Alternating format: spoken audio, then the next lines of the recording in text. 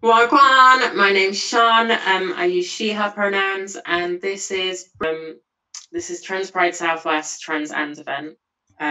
Yeah, so we are actually going to only have like three interview thingies. Unfortunately, Chayo can't make it because of like personal reasons. So we have first we've got like Allison talking about like her experiences as like an older trans person. Then we have Thaniel talking about like I guess the intersection between like trans and like disability issues, and then we have like Travis talking about like passing. So yeah, sorry for like the technical difficulties. It just yeah, technology is a bit peak. How you doing? I'm okay, thank you. How are you? I'm good. Alison, would you like to tell us, give us a brief introduction? Yes, I'm Allison Chambers. I'm currently, I'm living full time now in Gran Canaria, and I'm in my early 60s. When did you realise that you were trans? I knew there was something different, but I didn't know what when I was about 7 or 8 years of age. Mm-hmm. And that was my very first dressing occasion when two friends over the road, which are girls, Linda and Pamela, and we dressed up. And I've known ever since that I was different and have struggled with it throughout my life, I guess. And that's mainly because growing up in the teenage years, early 20s, even my early 30s, there was hardly any information about it. There was no internet. There was no help. I couldn't talk to anybody. So, yeah, I used to dress up and, in private and whenever I had the opportunity. So, yeah, it was difficult in those early teens and 20s. I guess though it like goes to show like how amazing and how important having like trans visibility is. 100%. From my perspective, the way that the awareness of transgender issues, some of the struggles that we face on a daily basis, for me, has become more visible in all forms of media. Kind of over the last 5 to maybe 7 years. So you now see it being debated in Parliament. You see it being debated on the television. You have the rise of what I would call a feminist right wing, who appear to be determined to make our lives as difficult as possible. And I think that if you speak to most transgender girls or boys, I think that most of us just want to be able to live our lives that makes us happy without the fear of transphobic abuse, loss of jobs, loss of medical support, etc. So that's where I'm. No, go on. You talked about like oh sorry, did I just you talked about like your like struggles briefly. Do you want to like elaborate on that if you feel comfortable, of course. Yes, I mean I'd like to. So I'd like to try to get a message across is that whilst you think there may be no hope and you're struggling with identity or whatever, there are support groups. There is help out there. Unfortunately for me, at my age, when I needed that support, help, just to even talk to somebody, it was just not there. So I kind of guess is that for me at 31 years of age, I thought I just can't live my life anymore like this. I was married, I'd got two boys, I'd got a good job, and the constant thoughts and hiding away was doing my head in. So I went to my doctor, and of course, in those days, he knew nothing about it. So I got referred to a hospital. I had 12 months worth of psychiatric treatment to basically cure me, and that didn't help. And then in the end, against my better judgment, they decided to give me electric shock treatment for 12 months, which I can tell you is painful and it's very uncomfortable. And, you know, it was, and it didn't help. It didn't help. Nothing changed. Psychiatric, electric shock, nothing happened. And then some years later, I came to a crossroads in my life. My wife had walked out on me, taken my 2 children, and I planned everything down to the nth degree, and I decided to commit suicide. And it didn't work because I'm still here. So, and I was found by 2 walkers unconscious, and then had to have more therapy to get myself around that. And then I decided, this is it. I can't continue to live this lie anymore. And I decided to come out and full time and started going to the gender clinic. And that changed my life. And now I've been full time for over 5 years now, continue to be on hormones, had breast augmentation 2.5 years ago, and I'm now living my life in Gran Canaria. How amazing does it feel to be at that point?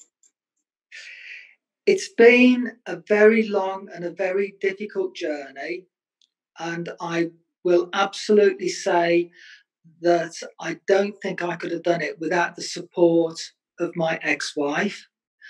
And certainly my 4 boys have been absolutely wonderful about it and have fully supported me all the way.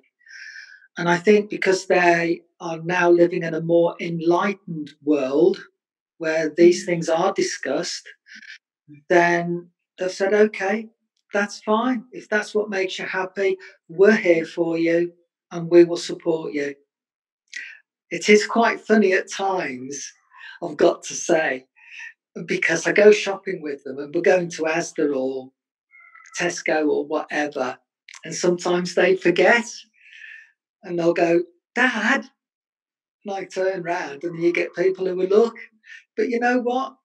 I've got broad enough shoulders and it doesn't bother me, because at the end of the day, it doesn't matter what I look like or how I feel. Believe it or not, I'm still their dad, and that's important for both me and for them.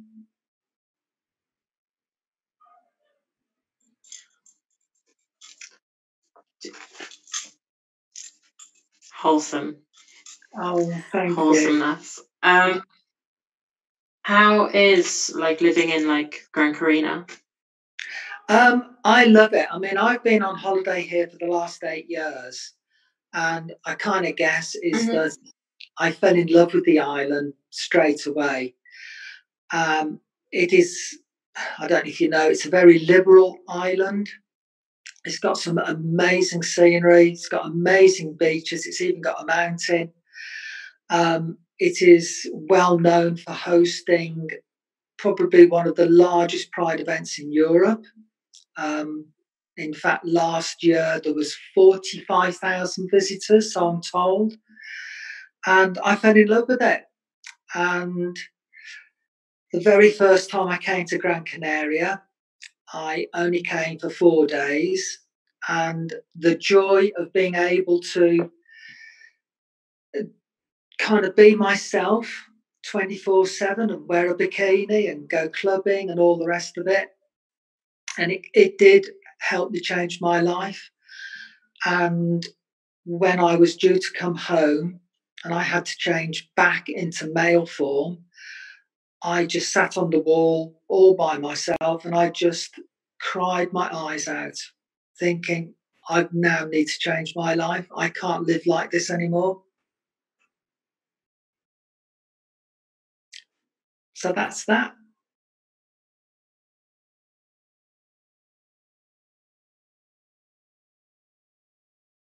Really liberating, like going there and like having that experience. And like, I guess my last question to you would be,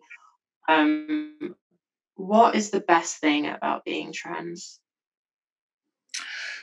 For me, the best thing about trans is actually being myself and able to live the life that I have denied myself for so many years.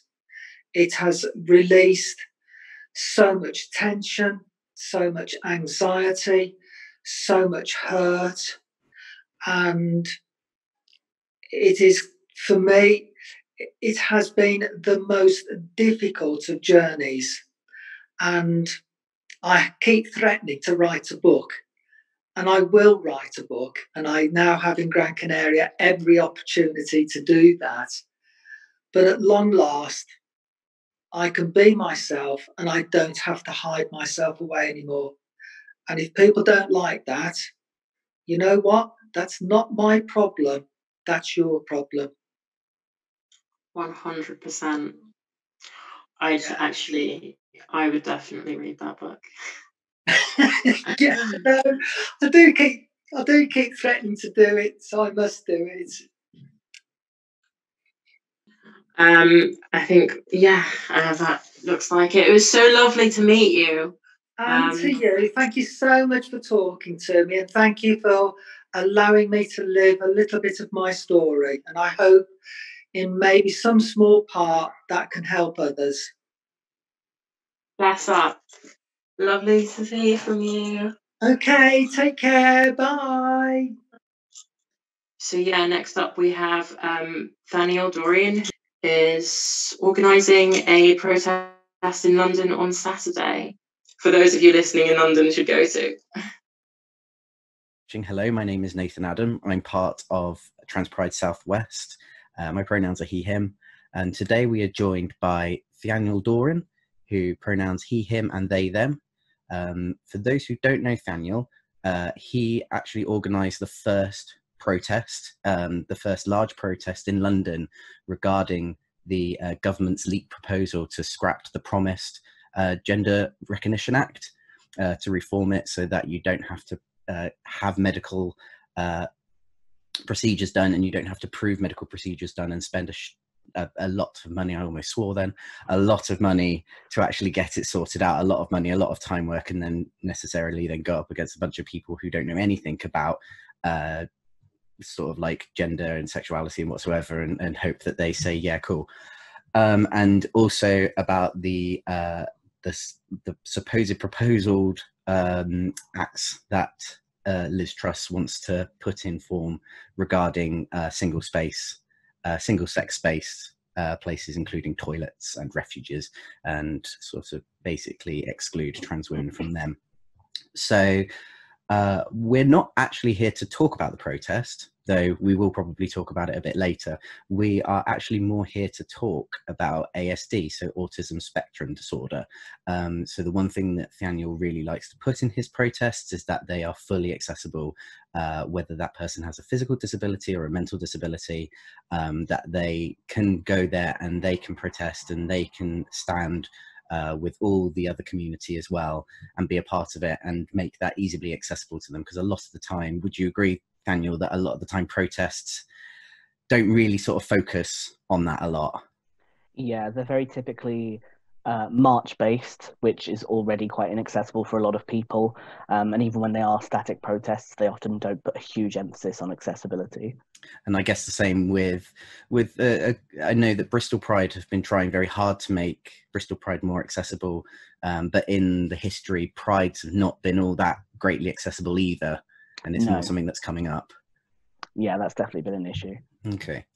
Well, let's start off. So from the small amount of research that I've done, I found actually quite a lot of terms and labels for sort of autism, ASD, ASC, what are the preferred terms that should be used by the general public regarding autism, and what sort of labels are commonly used that could actually be quite problematic?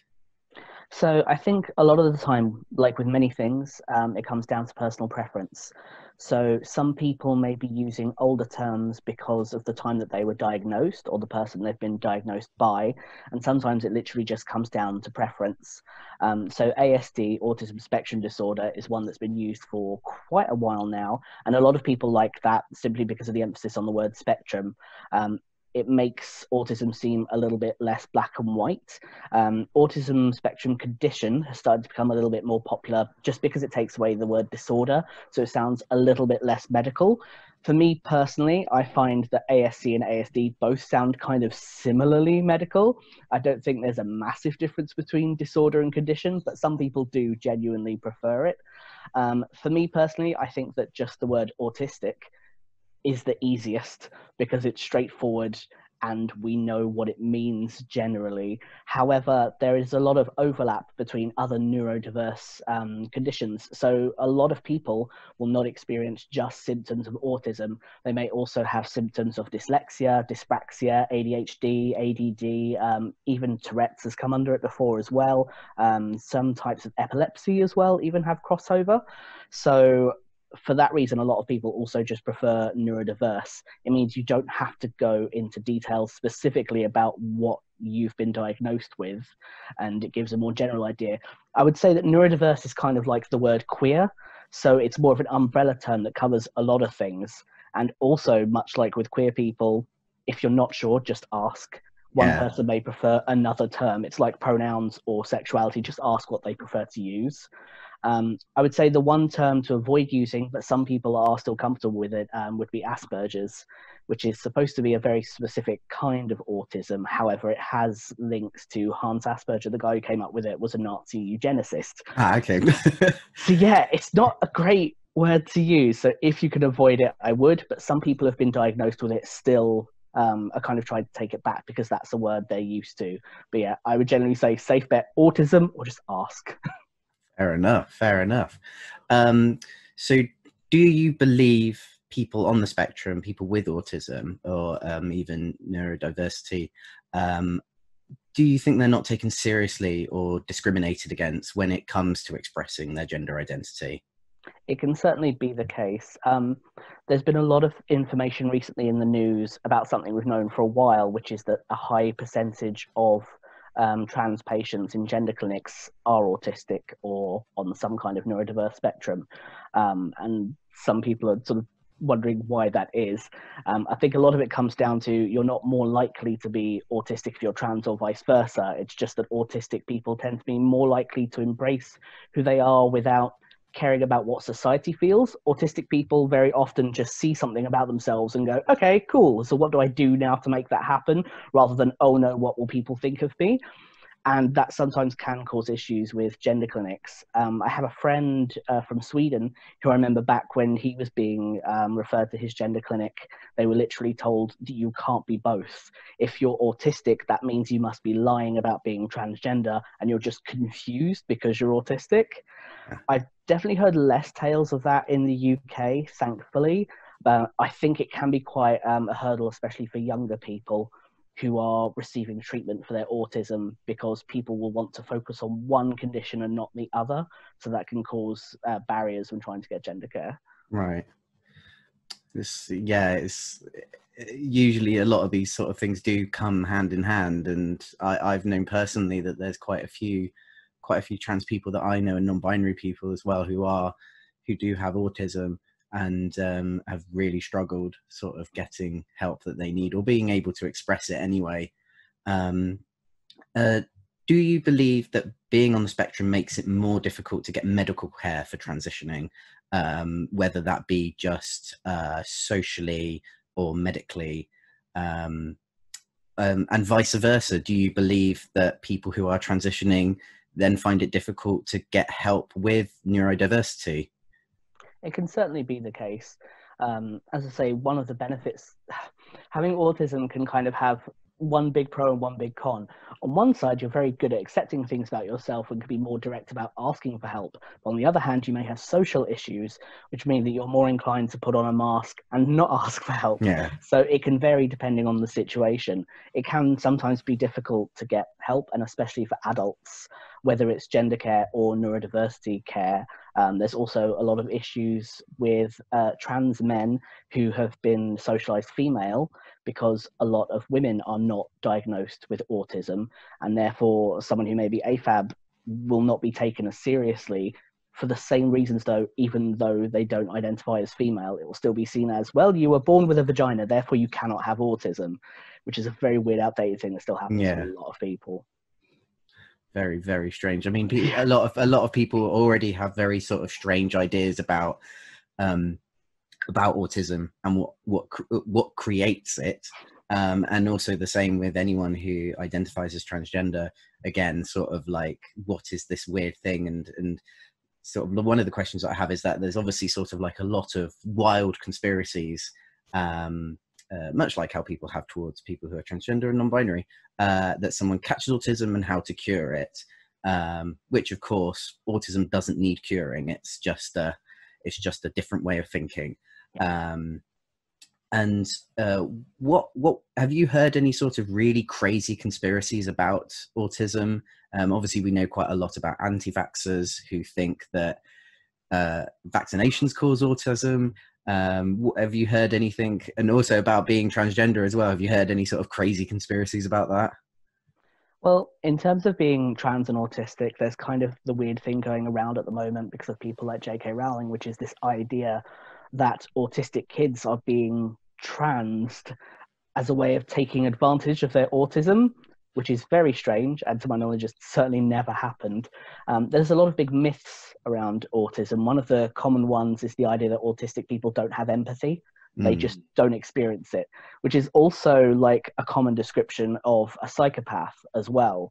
So putting those two together isn't especially great. And a lot of people do kind of consider it one and the same, that autistic people are people who don't have feelings and they're just logical and kind of straightforward, which definitely isn't true. I think some people have difficulty with socialization and reading other people and tone, and that's interpreted as a lack of empathy, or they struggle to communicate and that's determined as a lack of empathy, which isn't the case at all.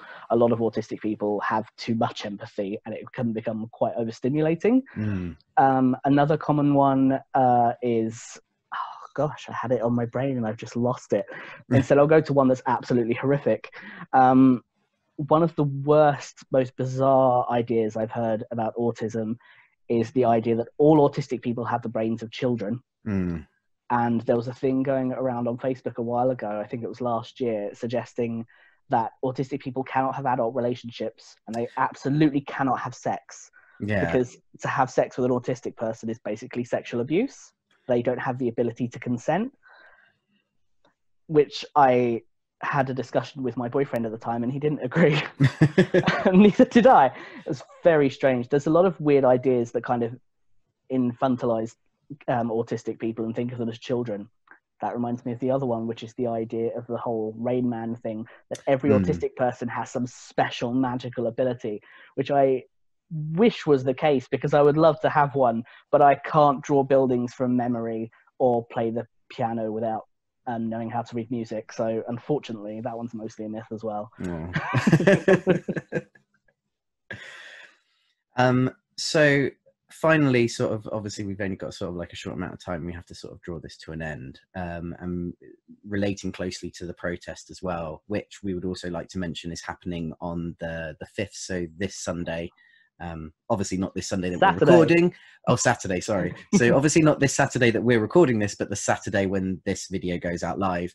So the 5th in it's Parliament Square in Parliament Square. Starting at what time? At 1 p.m. 1 p.m. Fantastic. So what can we do as the transgender community and as the LGBT community as a whole? What can we do to make sure members who do have ASD or are neurodiverse, what can we do as a community to make these members more welcome and more included in the community? I would say there are three main things. So the first one is just consider accessibility. If you're putting on any kind of event, group, or anything like that, just try and think about accessibility. It won't just benefit neurodiverse people, but disabled people in general. You won't always be able to account for everything, and that's fine, but don't default to able-bodied and neurotypical people. It'll benefit everyone, and you'll often find that by being accessible you benefit more people than you think about as well. The second one is just to listen to autistic people. Don't assume that you know what they need or what will benefit them in the long run. Just give them a chance to actually speak for themselves, because as I mentioned, they're not children. We can speak about all sorts of things, so just have a conversation. Most autistic people are very happy to talk about it. Some people never stop talking about it, again, like me. And the third thing, when I get my brain back in gear, was something I've immediately forgotten. Oh, no. There was a third thing. One fun thing about autism and neurodiversity is that you get brain fog and brain block, and you plan something in your head and then it immediately goes, Oh, no. Yeah. We'll just pretend it was two things, and they're both really good and really important. Yeah. And if you could just move your mouth a little bit, and then when you remember, we can just splice it back on, and then no one will know. Subs not dubs. So. Oh, well, on that note, thank you, Thaniel, for joining us, and good luck with the protest on Saturday. Again, if you want to join in that protest, it's the 5th of September, the Saturday.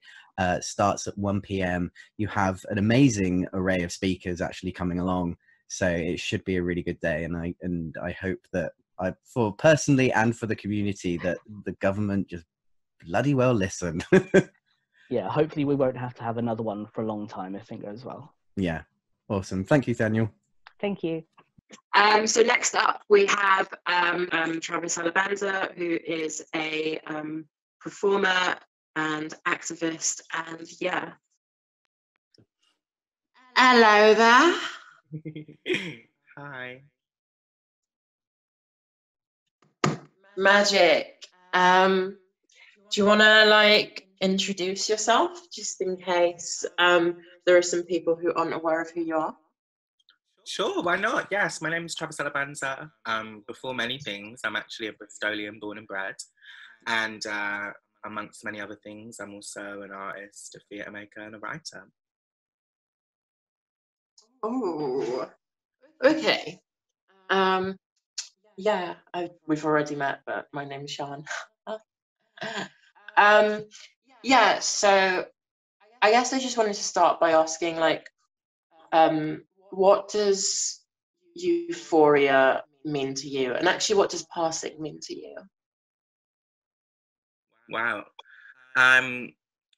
Two quite big questions. I guess euphoria in the sense of gender, which I guess is where we are in transness. Well, euphoria, just means joy, a feeling of ecstaticness, elatedness.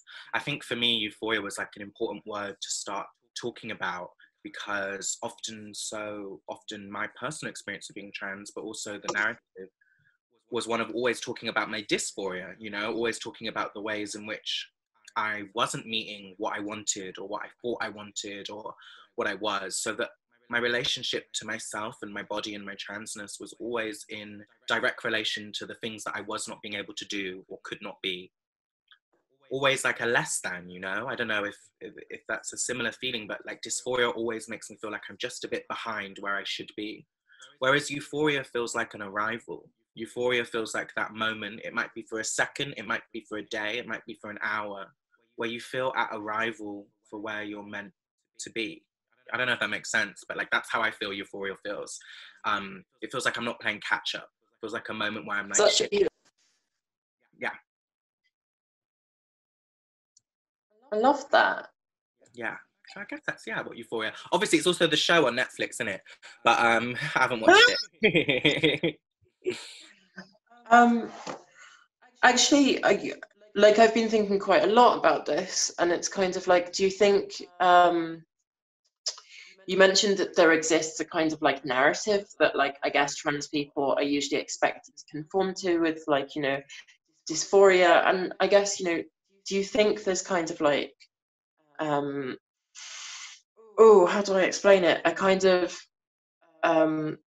expectation that, like, I guess for being trans, or actually like being like part of like other marginalized identities as well, we're actually, I guess, kind of like supposed to hate ourselves to a degree for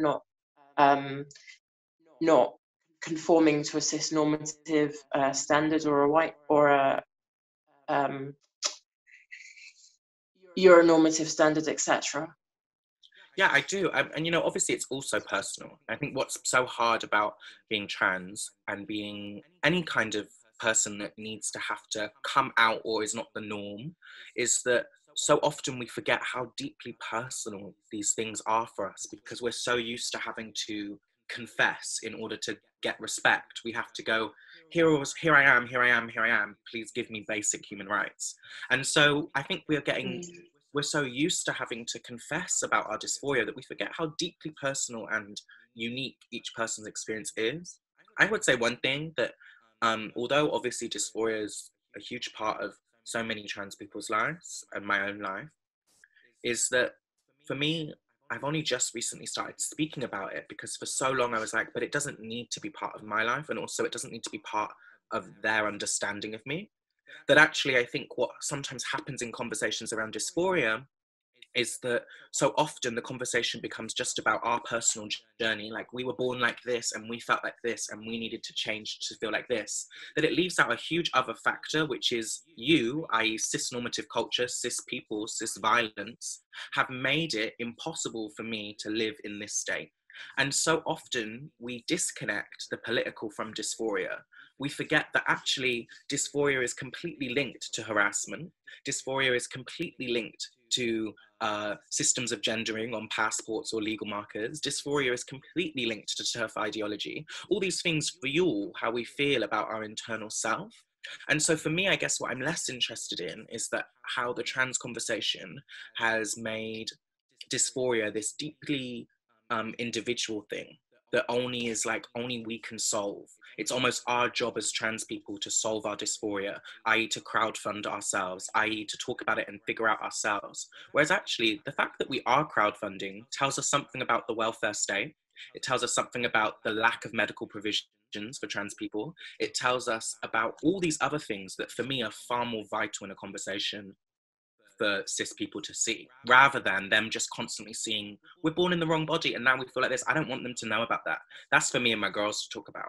You know, I don't want them to know all of those details about that, because that's none of their business. You know, what I want them to think about is what society is being created where no matter what state a trans person is in, they are safe, loved, and have the things they need to feel themselves, you know?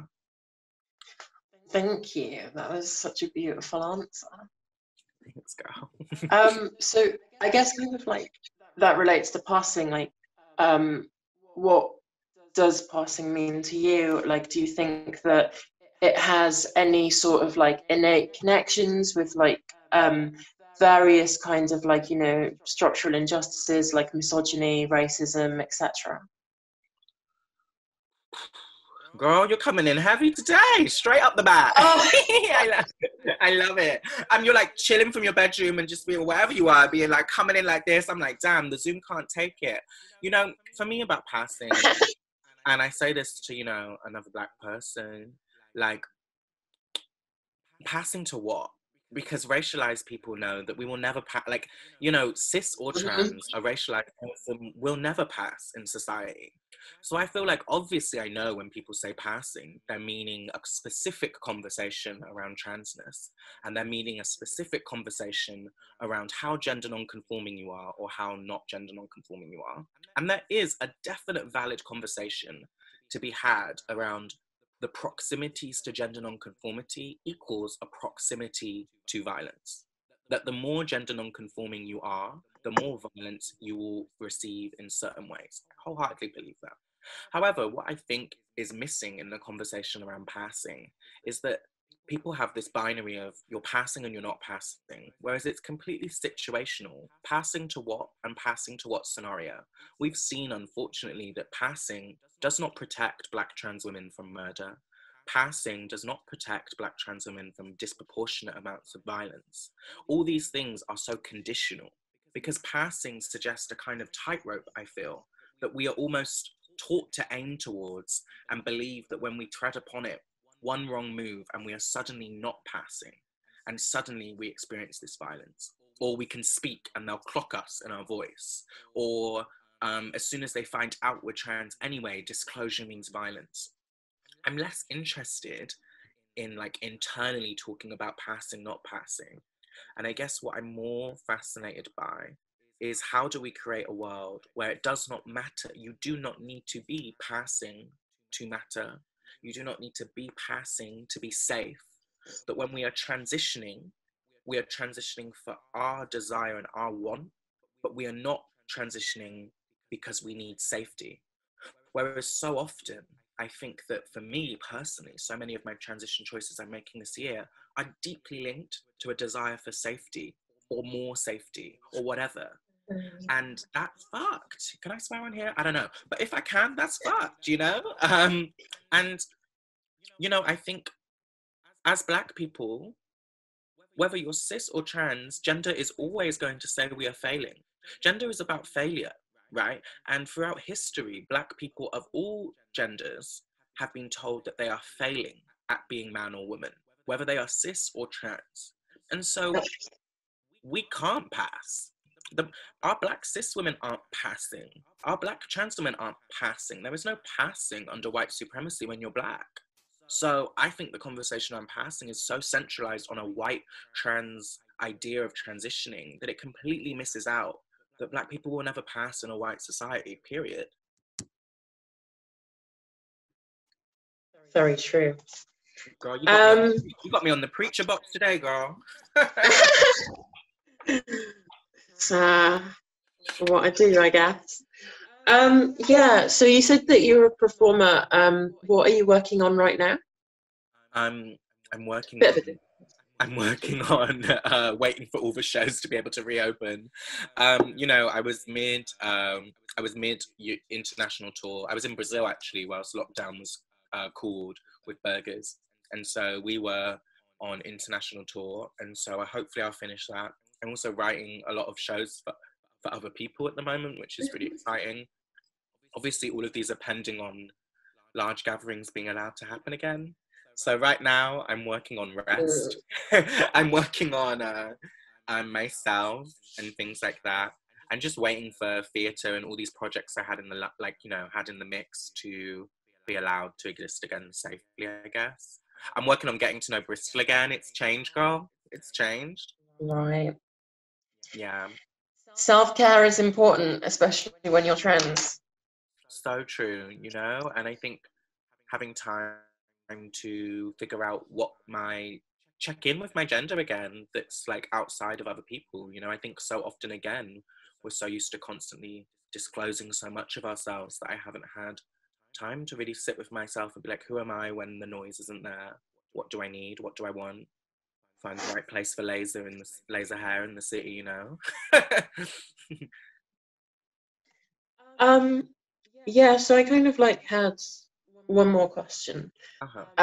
It's something that I've been thinking about quite a lot recently.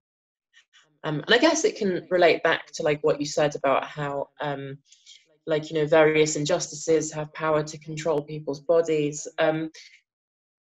And I guess kind of like understanding that, I just want to ask, like, to you, what is the best thing about being trans? Oh, what a gorgeous question.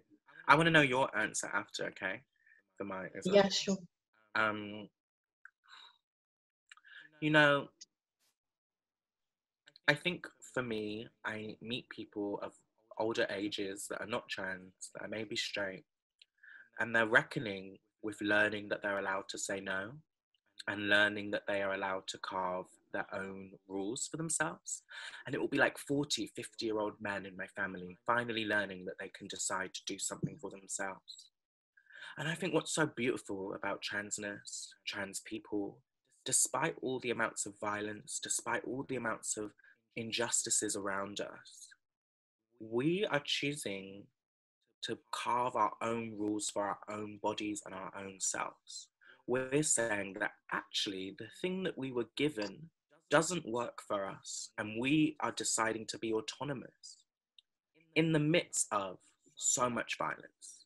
For me, that is so beautiful, because when I struggle, when I feel like there is times when I'm finding it too hard, or when my life comes up with another challenge that maybe has nothing to do with being trans, I remember that I did the most powerful decision for myself to say, fuck you, I'm not this, I'm actually this. And I'm like, how badass is that? Like, I don't know, like, and we're still doing it, and like, we're still here, and we're still, I mean, for me, that feels, I just love it. It makes me so excited and happy for us, because it's a remarkable, I always have the image of like, I don't know I'm not very good at plants, but apparently there's like plants that can survive windstorms and rain and like fires, and they'll still be there in the seeds. And I often think that about trans, is that like, there are fires, there are winds, there is de-archiving, all these things. And then as trans people, we're like, still here growing. Beautiful. What about you? Love that.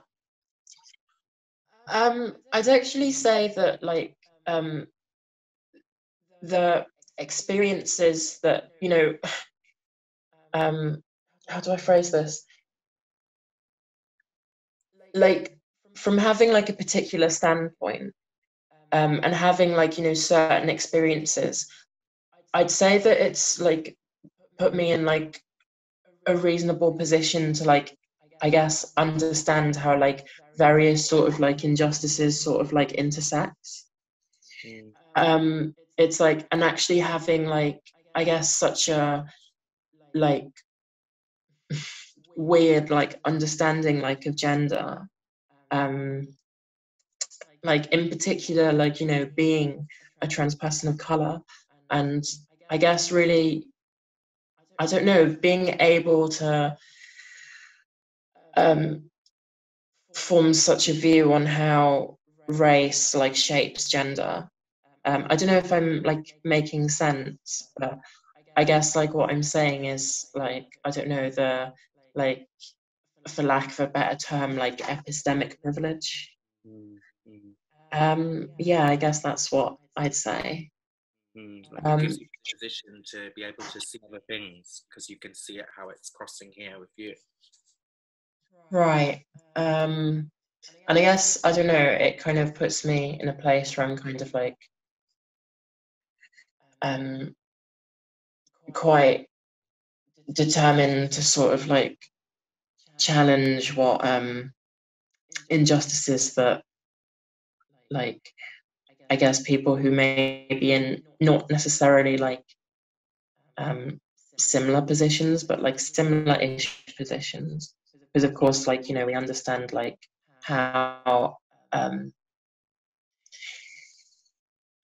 difficult at times our lives may be, but obviously for some people who don't have the same privileges that we do, it's like it kind of puts everything into perspective.